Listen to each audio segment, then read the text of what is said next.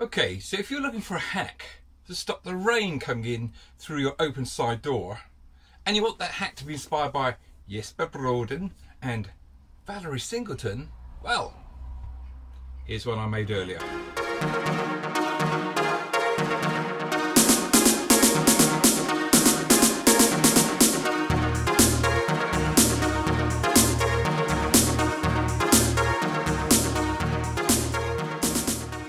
Okay, Brit, so indulge me 30 seconds while I culturally orientate our American friends, because we've got quite a few subscribers from the other side of the pond now. So, American friends, when I was a kid, there was a program on TV called Blue Peter, and there was a presenter on Blue Peter called Valerie Singleton. And each week, Valerie Singleton would make stuff out of rubbish that's hanging around the house, such as an insert from a toilet roll and sticky back plastic. And she'd make all this useful stuff. It's quite crap, but we thought it was useful stuff. And what she might have to do is make something, wait for some glue to dry, so she'd just put that aside and bring one that she pre-prepared, and her catchphrase was, and all the Brits are now screaming at the computer screen, here's one I made earlier. Okay, so Valerie Singleton and Jesper Broden, I say that with a Swedish accent that is as crap as the stuff that Valerie Singleton used to make, is actually the CEO of IKEA. I suspect a lot of Brits won't know that either. Okay, so I am one of the no awning brigade. Just don't have a need for an awning in my use case. No problem with awnings, this is just not me. Do not want one, haven't got one. But I must confess, sometimes if the door's open, there's a bit of a shower come down, and I'm trying to chat to friends or outside in their vans, because of the shape of the van, rain can come in through the top and just lie on the bottom of the doorstep. And it's just a little bit of an irritation when I think, that wouldn't happen if I had an awning. So what I've done is I've made a mini awning, which my friend suggests should be called a porch. I think she's quite right there. And in true Blue Peter style, I've made it out of some magnets and a IKEA shopping bag, hence the Jesper Broden reference. So it rolls up, it folds up, it's very easy to deploy, and if you think you might have use for it, into the workshop, let's do it. Okay, so first you need to get yourself a brand new IKEA shopping bag. Now I get a few comments that some of my hacks are a little bit techy. Maybe they are, maybe they're not, but this is definitely not. This is very organic. This is Maker, this is definitely Blue Peter. Right, so first what we're going to do is cut down the side seam, and you'll see there's a seam on the side, and then we're going to cut all the way around the bottom seam that goes all the way around the bottom of the bag, and what that will do is give us now a flat piece of material that we can work with. There you go.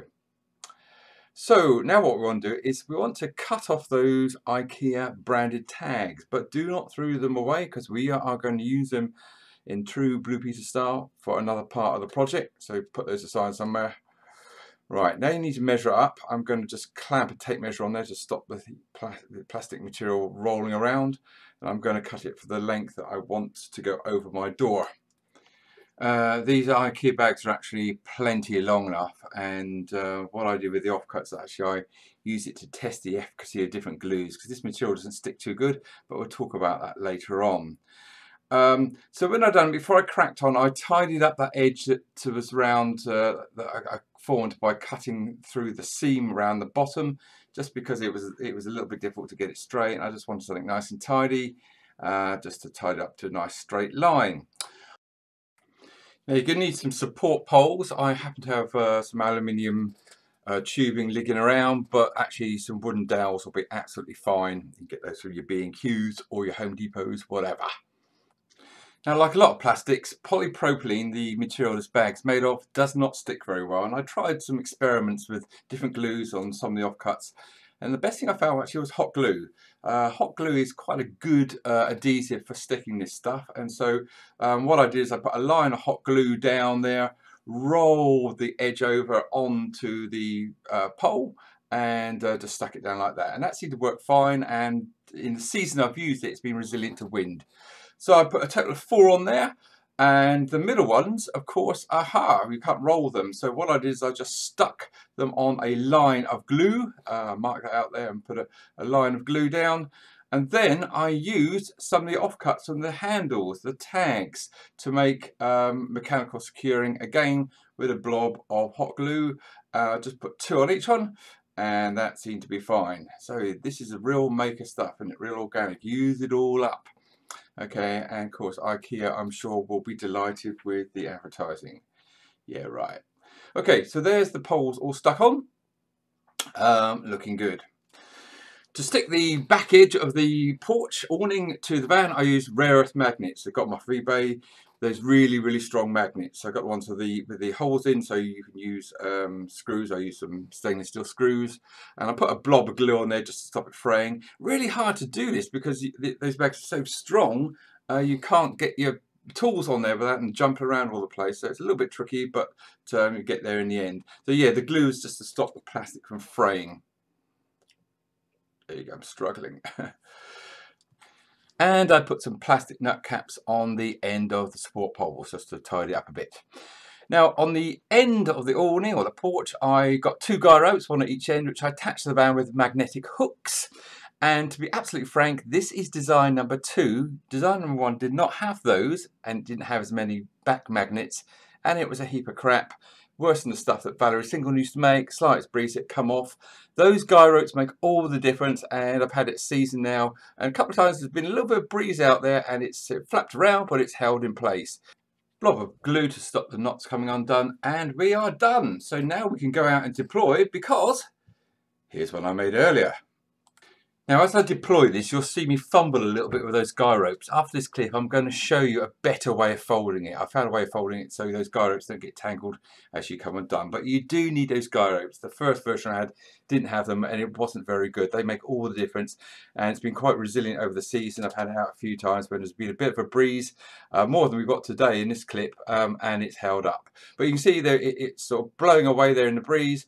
Put those guy ropes on with the magnets, and jobs are good. Right, to assist in deploying it, not getting tangled up, this is how to roll it. First of all, those guy ropes, those magnetic hooks, stick them to one of the existing magnets on the back edge of your awning or your porch, and then roll it up. And that way they don't get tangled up as you're trying to deploy it.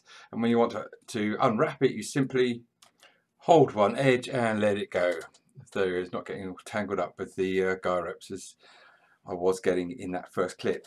So there you go, very organic, Blue Peter style, maker style hack, not like some of the techie ones I do, but actually, you know, it's been very effective for me. Just when I want to have that door open because it's a light shower, but want to sort of interact with my friends in other vans, just to tick it. Okay, so you can't get more of an organic hack than that. I know some of my hacks are a little bit techie. Yeah, they're quite simple. Actually, shouldn't be frightened of those ones, but yeah, very organic, very maker, Blue Peter inspired hack. Talk about Blue Peter, Brits, hang on for 30 seconds because I have got a bit of gossip about our dear Valerie. Everyone else, thanks for watching. Now there's a companion hack that I've done, and I'll put a card on the end of this video. It's basically to stop the rain coming on the inside of your door, a sliding door when you open it, if it's got trapped in the top after raining. It's a little bit different to the proprietary drip stops you can buy, and I would say it works better in a heavy downpour than my mate's Fiamma drip stop that he's got on his Volkswagen T4. Okay, so that's on the end. Yeah, so Brits, crikey, when I was looking for that profile picture of our dear Valerie, Miss Singleton, obviously using the Google, I found a bit of stuff about Valerie. Crikey, she was a lass who had an enjoyable life, should we say. She would embrace everything that was on offer to her. She lived life. She didn't just exist, even if it was just for a very short time, like one night, for example. And it seems that Peter Purvis could vouch for that.